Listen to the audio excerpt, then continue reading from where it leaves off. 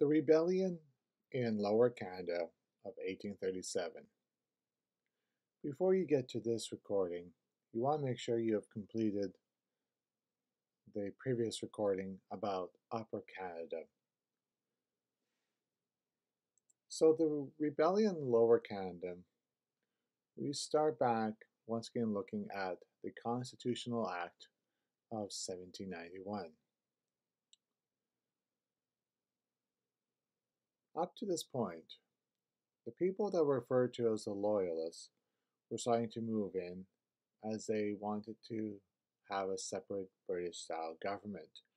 The Loyalists were Americans who did not support the American Declaration of Independence or the American Revolution for their independence. They wanted to remain with Great Britain. For whether they could not afford to have a ticket to sail back to Great Britain or just did not want to, they were nonetheless not welcome to stay in the United States, so they moved north.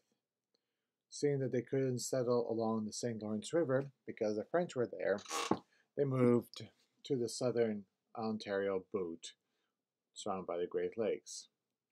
This resulted in Great Britain splitting Quebec up into Upper and Lower Canada, the two colonies, and now could elect a House of Representatives. In 1792, Quebec held their very first election. The Legislative Assembly had a long debate over who should be the Speaker. The issue ultimately was language, because of the French and English. The compromise would be the Assembly would be bilingual, but the laws rewritten down in English.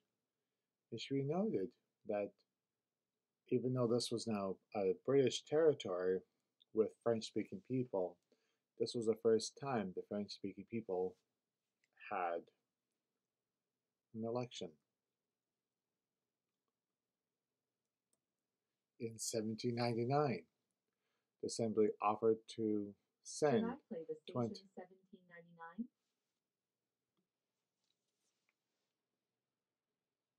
£20,000 to help England in their war against France. This is the war against Napoleon. While they were no longer a French territory, the idea of sending money to the Canadians to fight against Napoleon and France did not sit well with them. In 1810, the French-dominated Assembly voted to ban judges from the General Assembly. This resulted in the Governor, Craig, to dissolve the Assembly. He also suspended mail service, halted the printing of the French paper Le Canadien, and sent its producers, editors, writers to jail. In 1822, London proposed to reunite Upper and Lower Canada to fix the French problem, but with significant amount of protest in French Canada, the idea was dropped. This is before Lord Durham had made his suggestion for the Act of Union. In 1823, the Receiver General was short £100,000 in his account, which generally would imply the money was quote-unquote misplaced or mishandled. 1831, Lord Elmer, the governor, proposed that the Executive Council should give up control of the money in exchange for a permanent civil list of the salaries. Once again, the Assembly refused. 1832, there was a riot referred to as the Montreal Massacre, where the French Canadians were shot at by British troops. 3 were killed. 1834, Louis-Joseph Papineau, the leader of the Popular Party, or his Patriots, issued the 92 resolutions, which essentially stated the French Canadians would have complete control of Lower Canada. the assembly was dissolved. The French wanted an American-style Senate. They wanted an American-style independent government. But because of the revolution, the British government wanted nothing to do with American. And so in 1837, the British became sick and tired of dealing with the French. The French Prime Minister, Lord John Russell, had presented his 10 resolutions, which authorized the government to take necessary funds without the Assembly's approval there. And that marked the beginning of the rebellion in Lower Canada, because on the 7th of May, 1837, Louis Joseph Papineau and his Patriots issued their 12 resolutions. The 12 resolutions was, in effect, the French version of the American Declaration of Independence. And in this resolution, he stated that Lower Canada was no longer bound to Britain except by force. So you can already see by this point the rebellion that happened in Lower Canada was already quite different from the rebellion in Upper Canada. While these rebellions happened at the same time, same year, they were not coordinated at all. So with the rebellion, 16th of November 1837, Gosford got the troops he had asked for from Upper Canada, and John Colborne, Commander-in-Chief, marched his troops from Upper Canada. He had warrants issued for Papineau, and Louis Joseph Papineau was the leader of the reformers, just like Mackenzie was for Upper Canada, and 25 others. In the 16th of November, a pro-government force was ambushed by the rebels, which forced them to retreat, the government forces, that is. On the 22nd of November, Colborne sent a colonel to seize the church of Saint Denis. As Gorham attempted to march at night, hoping to catch the rebels, the Patriots referred to as the rebels, by surprise, church bells were rang to warn the rebels of the incoming attack.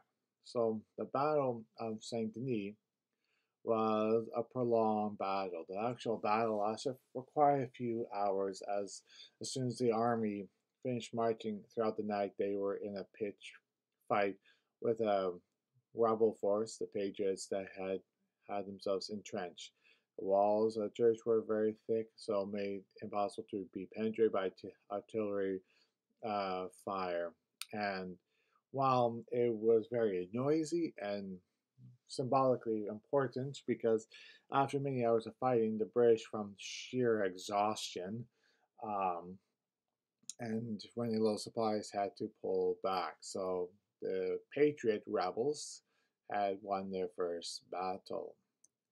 Now, the commander was Thomas Brown, a rebel, made himself commander of the fortress and the nearby surrounding hills. No, he is not a French individual, but he liked the ideas of the 12 resolutions and American style of independent government.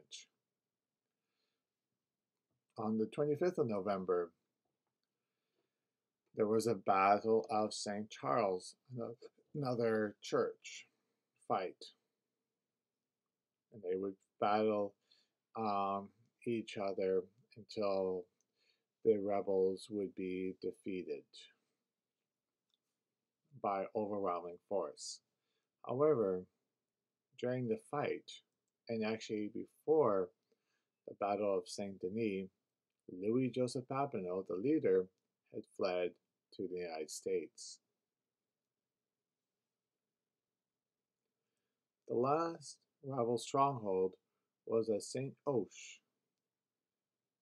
By this point, winter was already set in, and while there was other battles at other churches and locations throughout the St. Lawrence River area, St. Ausche was the last major engagement in the rebellion of 1837. And while the rebels were outnumbered with insufficient weaponry, they were able to hold themselves up in the church. Eventually, the British as what happened in Upper Canada at Montgomery's Tavern at St. Ausche. The British burnt down the church and fired upon the rebels as they were fleeing the burning building.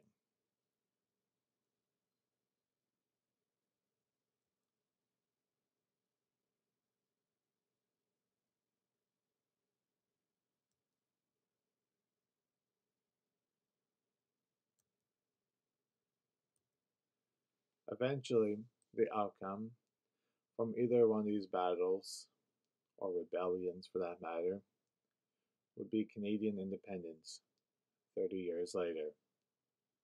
Papineau, like Mackenzie, would be able to return to Canada. Some of his followers were sent to Australia, the present colony, and there would be change that would come to a colony of Upper Canada and Lower Canada as a result.